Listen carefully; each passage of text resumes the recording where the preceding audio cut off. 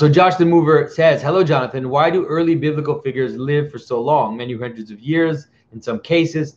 I have heard a few different takes on this and am curious to hear yours. So it's not that early. So the idea would be to understand that it's not early biblical figures. It's very specifically pre-diluvian figures. And so before the flood, you really have to understand the flood as a change of worlds. The flood is the end of a world.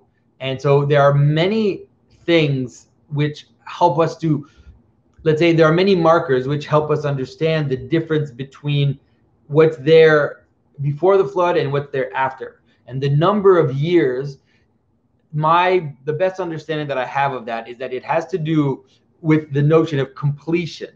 So you have this sense that 1,000 years would be the totality.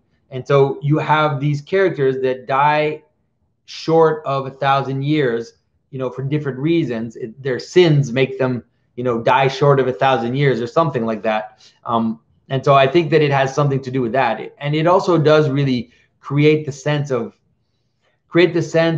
a different world that we don't cannot completely connect with, that it's a world of greater men. It's a world of more encompassing men that had more reach in terms of their being, that were closer to the top of the garden, right? That even though they fell, they were still higher up on the mountain, the cosmic mountain.